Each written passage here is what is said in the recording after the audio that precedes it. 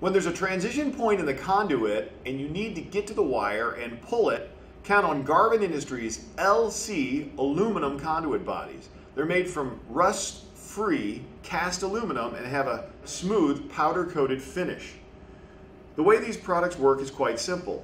You take your threaded rigid conduit and align it with the threaded hole on the cast aluminum conduit body.